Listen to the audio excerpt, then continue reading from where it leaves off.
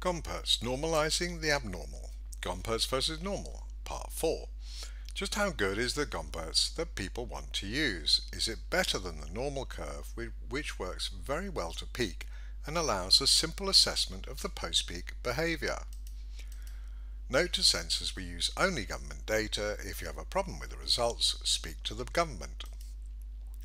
We've shown you roughly how we auto-fit normal and Gompertz curves, setting the total a mean or median and adjusting the spread so that the peak value matches the data peak value. That provides a unique curve. Either it's a good fit for the data or it's not. There's no wriggle room. 155 countries, including New York City, but country for convenience, have over 1 million population, over 1,000 cases, so plenty of opportunity for a real contagion. Of those, 125 or so generated autofit normals and Gompertz so that we could measure their stats for accuracy. We'll see that you can get a good result for the wrong reasons, choppy data, multiple outbreaks, and can miss out on a good fit because a data spike spoils the natural peak image. But looking at the whole, we get a pretty compelling picture. This is the fit to peak, i.e. prior to peak, and the error being supposed deaths per curve over actual deaths, -1, to get a percentage error. Greater than 0 is overestimating deaths, less than 0, underestimating. You can barely see the blue, normal, but red, Gompertz, is consistently and substantially off. Prior to peak is when all the propaganda was at its highest. Massive threat, exponential, and having a good fit to contradict that is critical. From this summary, Gompertz isn't even close to being effective or appropriate. Post-peak, Gompertz does better, but both have substantial errors. There's a simple natural bias which we'll illustrate based on the Gompertz fat tail. Given that Gompertz is always modelling more deaths, then extra deaths as time goes on will work in its favour. No problem, we'll look at that. We've already looked at the UK, so we'll use it to re-familiarise. Notice that this chart also has the totals and they reflect the difference in the autofit methodologies. Since normal is symmetrical, we only need to wait for peak, and as we'll see, not even that, to create a normal fit. So it will not be connected automatically to the red solid line. The gap between the two shows the degree of asymmetry in the chart. Put another way, had the Covid-19 acted or been reported entirely normally, we would have had fewer than half the reported deaths. Even that would still be massively higher than the Far East, but it shows why critical review of the chart is essential. Likewise, the UK deaths and autofit are just a tiny fraction of the information available on our standard chart. The video Chart and Stats Essentials introduces all the elements available, barring later right-hand column of stats.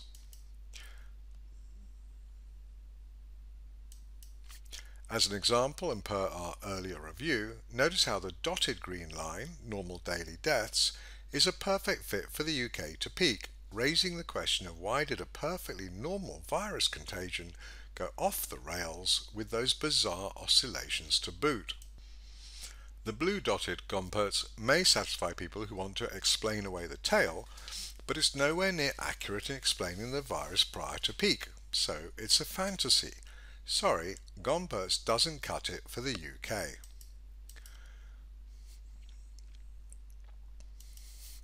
We'll briefly illustrate how we autofit the Gompertz to the data. For the normal, we detect the peak data, peak value, cases to peak, and set a scaling factor based on 2 times cases to peak, adjusting to avoid double counting peak. We set the mean according to the peak date and try a typical standard deviation. We know the standard deviation will be wrong, but by comparing the resulting curve's peak value to the required peak value, we adjust the standard deviation and we're done. It's been shown elsewhere. For Gompertz, it's not dissimilar. Gompertz has 3 parameters imaginatively labelled A, B and C. You can check the wiki page. A is scaling, B is left to right, and C is the slope of the cumulative chart. We derive the daily data from the cumulative chart. Scaling A is easy. Add up all the deaths, then use a standard bound to be wrong set of parameters, giving the curve shown as here. Now B is left-right, but C, the slope, modifies the left-right of the peak and the total value at the peak. So if we do B then C, we'll get the left-right correct for peak date, then make it wrong when we adjust C. So we have to do C first. Given the peak value of our first dotted grey attempt and finding out what it should have been, max daily deaths, we scale the C parameter and get a second attempt, the dotted pink or mauve or whatever. It's now the right height and shifted a bit to the right also. Hence we do this first. Now the pink is to the left of the actual peak date, so we can measure the day's difference and adjust the curve to shift it left-right so that the peaks are aligned. That's it. We've used the total, which is fixed by the data, and the peak date, which is fixed by the data, and the peak value, which is fixed by the data. There's no wriggle room. That is the unique Gompertz curve with the assigned total, slope adjusted to fit the peak value, and left-right adjusted to align the peak. That's it. If that peak isn't a good fit for the data, then it isn't the data that's wrong. Yes, you can argue you should have used a different curve. That's why we're here. Saying I'll put up with a terrible fit when the normal's perfect at peak because I'm embarrassed by the long tail doesn't cut it. But hey, do as you like. When Ebola, SARS, flu, 1918 and seasonal, and Covid-19 data infographics, Ferguson, ICCRT Report 9 chart are all robustly handled by the normal with an excellent fit to peak and an easily assessed trailing skirt, I need a very good reason to abandon it. Gompertz isn't it. But hey, let's go through some charts and see what we notice. I'll try to do significant charts that have something to teach us, then bundle the rest for you to browse at your leisure, likely in a final video. Let's start with Austria, and that purple line is the growth factor, today's deaths over yesterday's deaths, which we expect to decline in a straight line through the contagion. You can mostly ignore it for considering the normal versus Gompertz, but we may discuss it somewhat. Now Austria is one of the responsible agenda countries, whose charts don't look inherently fraudulent, unlike US, New York City, UK, Spain, Sweden, South American countries, among others, that have charts that throw off huge fraud alerts in our standard charts. As such, there's a ho-hum to normal versus Gompertz here. Notice that all trailing deaths will tend to work in Gompertz's favour, given its fatter tail, but the priorities are to peak and to the fit post-peak. I wouldn't lose sleep over someone saying, oh look, it's Gompertz, but normal did very well until halfway down the backside when Austria had another outbreak, shifting it to the right. I'm using this to illustrate that if all charts were like this, it would be much of a muchness. Good fit to peak from both, actual data between normal and Gompertz on the way down. Visually I'd call that a tie. In the ranking top left, those late deaths contribute to a Gompertz win. Fine, no worries. Algeria, as we start to go through regions, Africa first, and countries alphabetically. We won't do them all, but stop on ones that can teach us something. The rest, as noted, can go in a browse at your leisure video. Notice that normal totally blows Gompertz away on this one for a couple of reasons. A. Gompertz being asymmetric, we can't use the simple double deaths to peak rule, but have to count all deaths. Practicality is a legitimate factor, provided we're talking two similarly useful curves. Second, unlike the UK, Algeria had no objection to coming down totally normally instead of going walkabout at peak. It does eventually continue on its way, a lingering issue, but that's why we have charts, to track that. Normal totally nailed it, Gompertz did not. Sorry. And if someone wants to say, yes, but I could have written an algorithm that tested for significance of peak, separated out the post-contagion deaths, twerked for victory, fine. 2 columns of an Excel sheet for normal, 3 for Gompertz, easy in both cases. How are they doing? Angola, Very sporadic data, Gompertz left it late to join the party, whereas normal is right there. 2% error, miraculous compared to Ferguson's 13,700% error. It's a win for normal, but not going to lose sleep. Eyeball tells us it's a chaotic reporting environment with virtually no deaths. Benin, again sporadic data, very few deaths. Are you paying attention, Ferguson? Much of a muchness up front, win for Gompertz post, but they both capture the spirit of a sparse chart, not an issue. I think that'll cover sparse charts. Eyeball is fine, normal is fine, not throwing it out so far. Ethiopia, again an elegant example of how normal comes in nicely and tracks the main contagion. Gompertz comes in late, missing most of it. Yes, it's sparse data, but that just means it's even more valuable if the simple normal still works remarkably well. Liberia and normal gave us something to work with. Gompertz didn't even show up. You coded it badly, maybe, but it's a simple spreadsheet in both cases. Normal is robust, handling even sparse data well. Better mousetrap problem. No thanks, normal works. South Africa I'll include just because it's a major nation, gets a lot of attention. Again, spiky data, normal shows up reasonably early, Gompertz leaves it late, and they're both surprisingly well matched on the downline. But with spiky data like this, the Mark 1 eyeball is better than both. Americas and Argentina, and just to highlight that on incomplete contagions, the normal fit with its double to peak advantage is simple to implement and robust with reasonable results, rather more so than Gompertz here, just saying. Which does rather raise the issue of I found one, when an enthusiastic finally uses a country he can use a Gompertz on, and likely wipes out the evidence of fraud in the process. Nice going. Brazil, and this is so funny, it's hors de concours, not in the competition. I told you I had no idea what's going on in South America, but someone want to tell me that's a legitimate contagion chart? Priceless. Makes the UK seem almost normal. Almost. God knows what's going on. Canada, and this is an exemplary chart of the variety. Both do an excellent job to peak, normal slightly better but no issue, and then normal nails it in the decline to 50% or so. But what would a lazy look say? Oh look, nice Gompertz, based on the finish.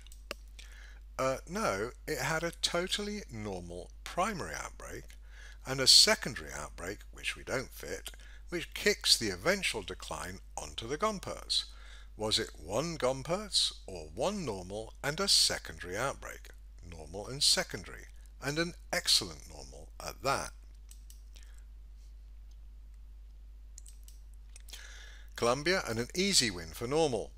Hey, wait for me from the Gompertz as it climbs through thin air. Again, a partial contagion, but normal handles it easily. You'd have to figure a complex math algorithm beyond me to figure out how Gompertz can even begin to compete. Cuba, just to acknowledge that sometimes it's a ho-hum who cares. No significant difference, but then it doesn't help us decide either way. Gompertz isn't always bad, but it should be apparent the normal is consistently robust, and that works for me. New York City, and looks like an easy win for Gompertz, one of the rare true fits. Except, normal is still the true fit, and Gompertz is too early in the climb. New York City is the most fraudulent chart on the planet, so hardly a great ambassador. Anyone trying to tell me that New York City at 485 times or 582 times the Far East or Southeast Asia regions is experiencing the same virus would get my nomination for automatic entry into a funny farm or jail cell. But hey, it's up to you. The Far East and Southeast Asia have picked up a few more deaths since then, But compare New York City to Singapore, another city-state. I'll zoom out, or in.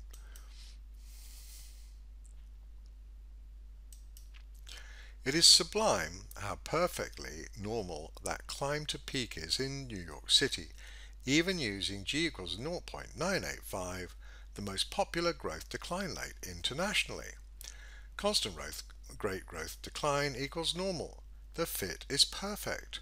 Why would you question that? Other than the fact that it got hit with 93 deaths days, equivalent in normal mortality deaths per day, when 43% of the world got away with less than 1 day, and 80% with less than 7 days, and it had a 423% lag 14 death rate. But hey, it's up to you. Not the best ambassador in my book.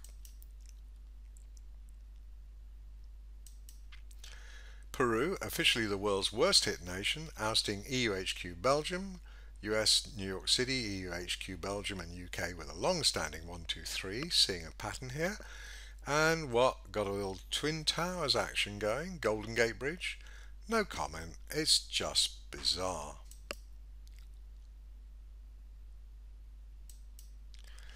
And of course, who should give us our best example other than good old US of A?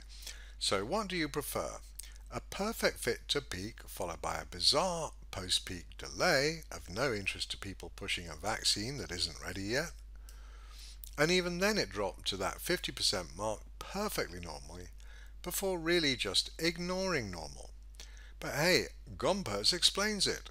Just totally ignore that Gompertz is out in thin air before the contagion where the normal is tracking perfectly. It's charts like this that make me go speculative, like only a pro-agenda propagandist could possibly try to use Gompertz to sell this chart. Not Ivor, absolutely not, but whoever sold him Gompertz, when I look at this, I say pure propaganda. Again, throw in some more sophisticated analysis with growth decline for cases and deaths, both excellent fit, damn near perfect to peak, and then like the UK, cases go walkabout. Or what they about. Growth decline ignored lockdown, but at peak, magically it goes sideways. It's like, how much do you reckon we can push it? Do you think they'd notice if we didn't have cases and deaths come down at all? Explaining this away as Gompertz is pure delusion or fraud. Delusion for those who trusted the experts and fraud for those experts. Sorry.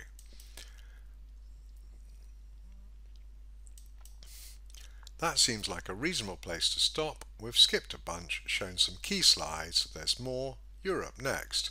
I'm Andrew Mather, a 60-year-old Brit, mathematician, financier, technologist, husband, biker, pilot, healer, whatever.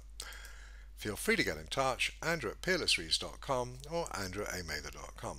Either should get to me.